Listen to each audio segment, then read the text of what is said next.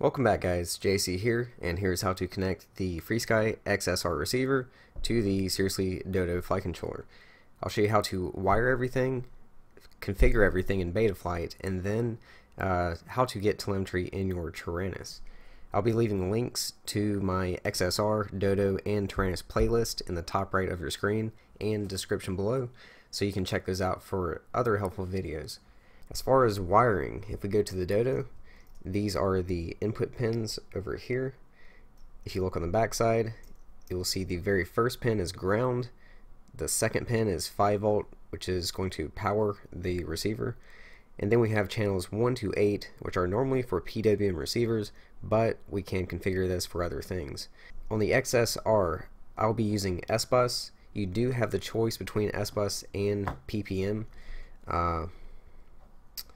Basically, if you plug this in, you get 5 wires, ground, power.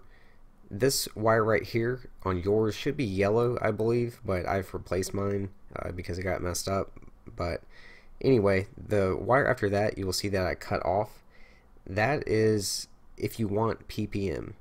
The last wire, the white one, is for S-Bus. So it's either or, you can't have both. You have to pick one. But like I said, I will be using S-Bus. If you do want S-Bus, then going back to these UARTs, you'll see channel 3 and 4 is also, or it can be configured to be UART number 3. Channel 3 is U3RX, and channel 4 is U3TX, which is UART number 3, receive and transmit. For S-Bus, we need a receive, which is on channel number 3. And it looks something like that.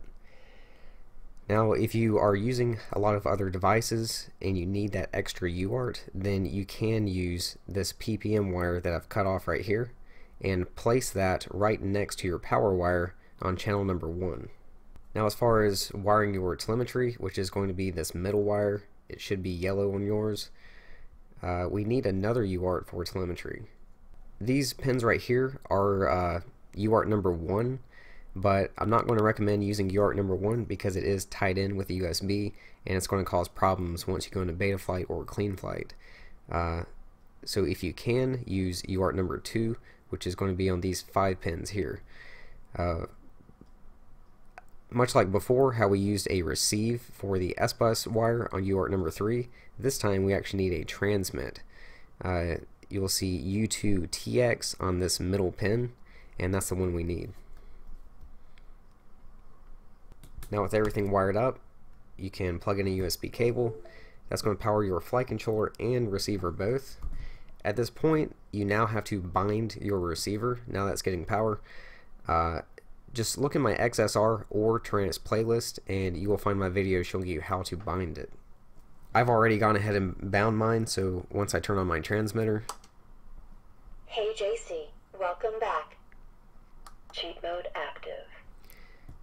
I now get the solid green light, meaning that it is bound and everything is working. Once you get that solid green light, we can continue. So we just want to go into Betaflight and connect. First, let's go to ports. And because we put the S-Bus wire on UART number 3, come under UART 3 and RX and turn on serial RX. If you did choose to use PPM instead of S-Bus, then leave this turned off. And then because we put the telemetry wire on UART number 2, come over here and under telemetry, you want to select smart port. I know it's a FrSky receiver, but these are actually 2 different types of telemetry. The D4R2 uses FrSky telemetry, but the XSR uses smart port. So choose smart port, then save and reboot. Now go to configuration and scroll down. And because we are using S-Bus and it is a serial receiver, then we will choose RX serial, and then we need to choose what type of serial, which is S-Bus. If you chose to use PPM instead of S-Bus, then you would just select PPM and you can just leave this alone. Now scroll down and turn on telemetry, then save and reboot. Now we just need to test everything, so go to receiver, and if you move your joysticks around, roll, pitch, yaw, and throttle should all be moving on your screen. If you've created any switches, you can test those out now. Things are about to get real. Hybrid mode, stunt mode active, cheat mode active. Okay, all of that's working.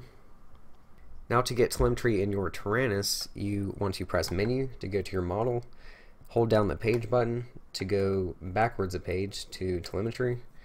Then you just want to scroll down to discover new sensors and press enter. Then press it again to stop discovery, and here is all of your telemetry sensors. VBAT is going to be, or VFAS is going to be your voltage. It's only showing around 5 volts now because we have a USB cable connected, but once you plug in your LiPo battery, it's going to show the full voltage of the battery. That does it, guys, so check out those other playlists for other helpful videos, and I will see you again soon.